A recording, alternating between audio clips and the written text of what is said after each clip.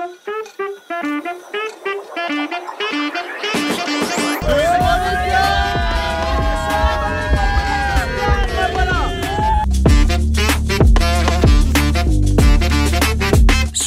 है आपका Thailand series के पहले एपिसोड में। मैं हूँ वॉकिंग सिंह और इस सीरीज में मैं आपको दिखाऊंगा फुकेट, बैंकॉक, पटाया और चिंग माई।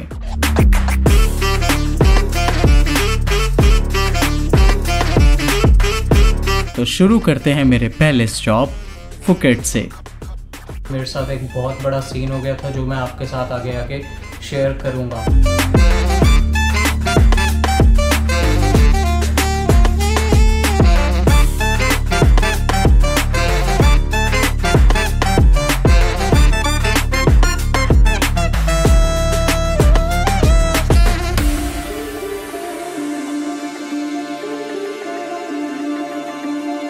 हाँ जी, गुड मॉर्निंग ते सत श्री अकाल सारिਆਂ ਨੂੰ। तो अभी मैं हूँ फुकेट इंटरनेशनल एयरपोर्ट पे।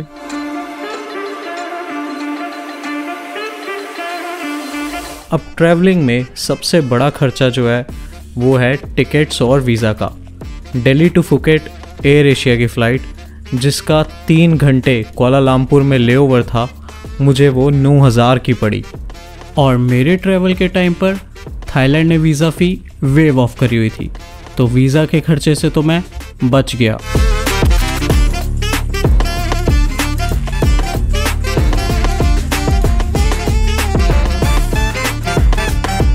पटांग के लिए हमें बस चाहिए। पटांग पे मैंने अपना होटल बुक करा है, तो उसी डायरेक्शन में हम जा रहे हैं। बस लेंगे, आई थिंक 100 बाट होना चाहिए बस का किराया।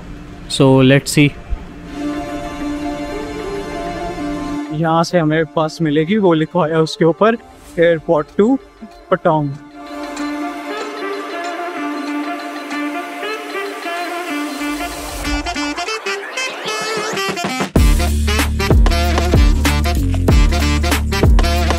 तो 100 थाई बाट की टिकट लेकर और 1.5 घंटे की बस राइड के बाद फाइनली मैं पहुंचा अपने होटल।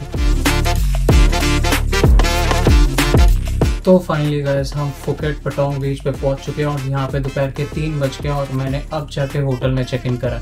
अभी मैं आपको पहले रूम दिखाता हूँ और फिर हम थोड़ा मुँह हाथ धोते हैं और नीचे कुछ खाने पीने चलते हैं, क्योंकि मैंने रात से कुछ भी नहीं खाया। तो ये एक स्टैंडर्ड प्राइवेट रूम है जिसमें एक double bed, air conditioner, mini fridge और एक बेसिक बाथरूम मिल जाता है। मैंने ये अगोडा से बुक किया था। अगर आप भी अपने लिए होटल ढूंढ रहे हैं तो 500 रुपये से डिसेंट हॉस्टल्स और 1000 रुपये से अच्छे होटल्स आपको अगोडा और हॉस्टल वर्ल्ड पर मिल जाएंगे। And make sure to check there ratings on trip adviser before you book N accommodation. तो अब चलते हैं कुछ खाने के लिए। और हाँ, ये होटल सिर्फ 1 किलोमीटर की दूरी पर है पटांग बीच से। मुझे ये बहुत सस्ते में मिल गया था, जिसकी डिटेल मैं नेक्स्ट सीन में आपके साथ शेयर करूंगा। और एडिटर भाई, बैकग्राउंड म्यूजिक छोड़, अब कट डाल दे यार, पूरा रास्ता दिखाएगा क्या। हाँ जी, तो होटल से बाहर आ गया हूँ मैं और मेरे होटल के साथ ही एक लोकल थाई रेस्टोरेंट था, यहाँ पे मैं खाने आया हूँ। मैंने चिकन और फ्राइड राइस ऑर्डर करा है, तो जब तक वो आता है तब तक मैं अपनी आपको स्टोरी शेयर करता हूँ क्या हुआ मेरे साथ। तो बस लेके हम पटांग सिटी आए फुकेट इंटरनेशनल एयरपोर्ट से। तो मेरी ऑलरेडी बुकिंग थी, मैंने अगोडा पे ऑलरेडी एक होटल बुक कर रखा था अपना। तो जब वहाँ पे गए, वहाँ को ओनर मेरे को कहता, उसने मेरे से मैंने उनको बताया कि मेरा चेक इन है आज का। तो उन्होंने मेरे से मेरा नाम पूछा, मैंने अपना नाम बताया और उन्होंने फिर चेक करा अपने कंप्यूटर के अंदर। तो उन्होंने कहा हमारे पास आपकी बुकिंग नहीं है। तो मैंने फिर उनको अपना मेल दिखाया, मैंने अगोडा से बुक करा था, मैंने वो बुकिंग दिखाई, कंफर्मेशन दिखाई। मैंने कहा ऑलरेडी ये पेड बुकिंग है, मैं इसके ऑलरेडी पैसे दे चुका हूँ और ये नॉन रिफंडेबल है, तो प्लीज़ आप एक बार दोबारा चेक करिए। तो उन्होंने 5-10 मिनट कई सारी जगहों पे चेक करा। एक्चुअली उन्होंने अपना होटल कई सारे प्लेटफॉर्म पे लिस्ट कर रखा था, अगोडा पे, booking.com पे और भी एक दो पता नहीं कहाँ का उन्होंने लिस्ट कर रखा था। तो एक जगह पे उनको मेरी बुकिंग मिल गई। अब वो कहते हैं कि वो वेबसाइट मैं यूज़ नहीं करता और मैं वहाँ से अपनी लिस्टिंग हटाना भूल गया होटल की, मेरे को आपकी बुकिंग मिल गई है, पर मैं आपका रूम ऑलरेडी किसी को दे चुका हूँ और हम आज के लिए बिल्कुल फुल हैं, हमारे पास रूम अवेलेबल नहीं है। तो मैं तो ऑलरेडी पे कर चुका था और मेरी बुकिंग भी नॉन रिफंडेबल थी, मेरे को इसका कुछ भी नहीं मिलना था। तो उसने क्या करा, उसने कहा कि मैं आपके लिए मैं खुद अपनी साइड से एक नया होटल आपके लिए बुक कर देता हूँ, पटोंग बीच के एकदम पास 300 से 400 मीटर के आसपास, और मैं उसका पे कर दूँगा अमाउंट, आपको पे करने की ज़रूरत नहीं है। तो एक्चुअली उन्होंने मेरे लिए यहाँ पे जो मैंने अभी आपको अपना रूम दिखाया था पटोंग डायमंड, वो उन्होंने बुक करा वहाँ पे उन्होंने, और ये एक्सपेंसिव है। जो मैंने बुकिंग करी थी, जो उनके पास मेरी ओरिजिनल बुकिंग थी वो चीप थी, और जो उन्होंने अब मेरे लिए होटल बुक करा वो एक्सपेंसिव था। तो उन्होंने मेरे से अपोलोजाइज़ करा, सॉरी बोला कि उनसे मिस्टेक हो गई। तो ये थी मेरी कहानी। तो इस वक्त अब 5 बज गए हैं और मैंने आपको बताया लोकल थाई रेस्टोरेंट है यहाँ, बहुत सुंदर बना हुआ है ये। तो मैंने यहाँ पे कहा कुछ लोकल आर्ट ट्राई करते हैं, तो मैंने ऑर्डर करा अपने लिए चिकन और राइस। देखते हैं आप जब आएगा मैं आपको फिर दिखाता हूँ। ओके, हाँ जी, तो मेरा ऑर्डर आ चुका है और मैंने ये ऑर्डर करा था चिकन फ्राइड राइस। तो ये फ्राइड चिकन है, ये राइस, और आई थिंक ये बॉयल चिकन होगा, एंड ये थोड़ा कुकुम्बर पाया उन्होंने, और ये सूप का इन्होंने मेरे को बाउल दिया। साथ में कुछ ये चटनी भी है, ये थोड़ी स्वीट है और वो थोड़ी चिली में है। तो ये है तो बहुत अच्छा, मैंने इसको खाया, टेस्ट करा, अच्छा है, काफ़ी बना हुआ है और चीप भी है, ये कुछ एक्सपेंसिव नहीं है। आई थिंक इसका प्राइस था कुछ 70 बाट, जो हमारे इंडियन करेंसी में पड़ते हैं मे बी 160 या 170। तो वन टाइम का मील ये ठीक है, आई थिंक कॉस्ट इफेक्टिव है, इतना कोई एक्सपेंसिव नहीं है। तो इसको अब ख़त्म करते हैं, उसके बाद देखते हैं कहाँ जाना है। लो वही नज़ारे देखो, वेलकम टू थाईलैंड।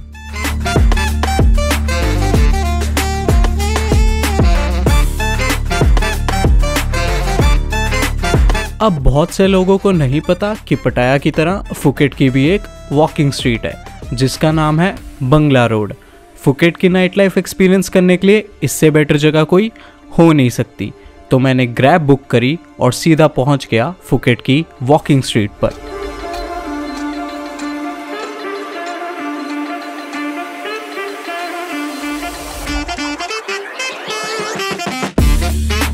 तो म्यूजिक, नियॉन लाइट्स और पार्टी वाइब्स के साथ यहाँ पर जिंदगी रात को शुरू होती है।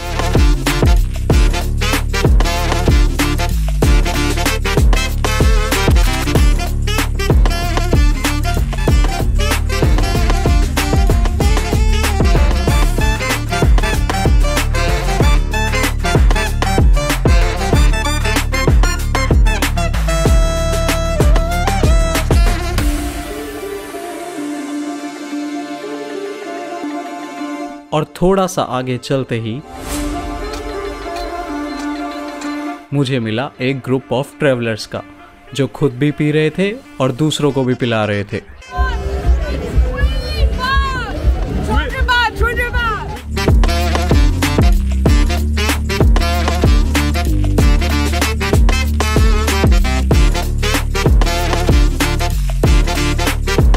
और फिर यहाँ पर हॉलीवुड के सुपर हीरोज भी टूरिस्ट के साथ फोटोज खिंचवाते दिखते हैं।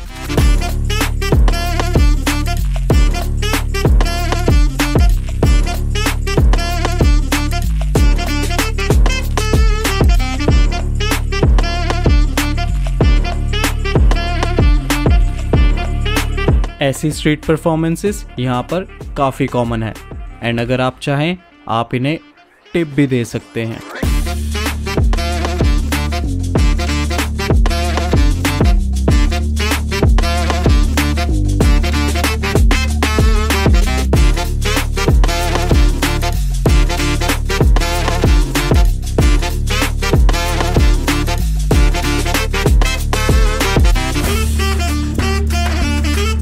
बाय द वे ये कोई फेक मैनिक्विन या डॉल नहीं, ये असली वुमेन है।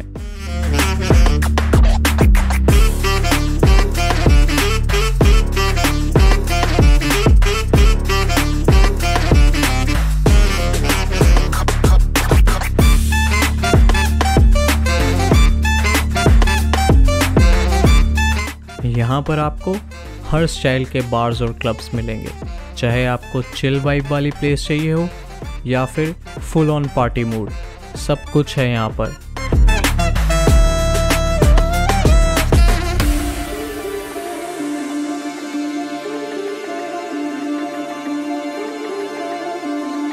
और फिर वॉकिंग स्ट्रीट का गेड़ा मारते हुए एंड एक के बाद एक नाइट क्लब्स क्रॉस करते हुए एक छोटी सी गली में मैंने डिस्कवर की यहाँ की फूड स्ट्रीट।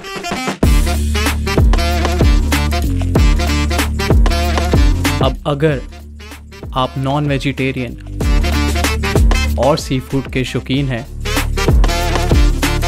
तो यहाँ आपके लिए कुछ अमेजिंग ऑप्शंस अवेलेबल हैं। हाँ जी, पटोंग बीच से तो मैं वापस आ गया हूँ और डिनर मैंने वहीं पे कर लिया था, पटोंग के बाहर ही मैंने कर लिया था डिनर। और अब मैं अपने होटल में जा रहा हूँ, पहुँच ही गए हैं होटल। मैं दिखाता हूँ आपको जिसकी होटल की मैं बात कर रहा था, जहाँ मेरा सीन हुआ आज सुबह, वो ये होटल है। इसका नाम है पटोंग डायमंड। तो अभी तो रात के 2 बज चुके हैं, तो अब ख़त्म करते हैं इस वीडियो को, कल बात करेंगे फिर आगे की। तो जाने से पहले कर लेते हैं एक बार खर्चे की बात।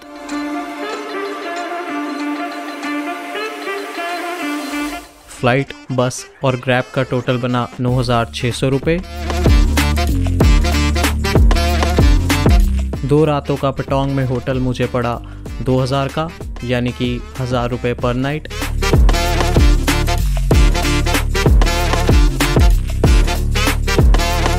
एंड लंच और डिनर मिलाकर मेरे लगे थे 350 रुपये। फाइनली ये था मेरे फुकेट में एक दिन का खर्चा।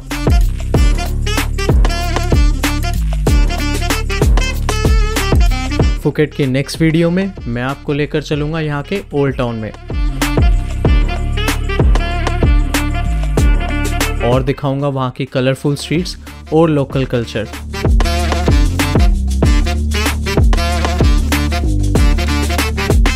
फिर रात को मैं आपको लेकर चलूंगा पटोंग के सबसे बड़े नाइट क्लब इल्यूजन में।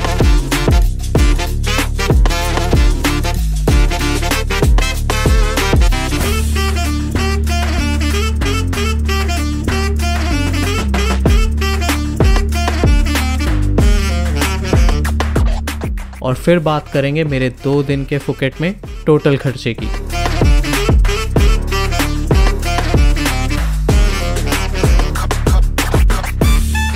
और फिर शुरू करेंगे पटाया की जर्नी, जिसमें मैं आपको दिखाऊंगा वहाँ की कुछ इंटरेस्टिंग जगह, जैसे कि boys town. And guys, Thailand में मेरा ये पहला व्लॉगिंग एक्सपीरियंस है, तो अगर आपको ये स्टाइल पसंद आया हो तो प्लीज़ लाइक और सब्सक्राइब टू द चैनल, क्योंकि ये सब करने में काफ़ी मेहनत और टाइम लगता है।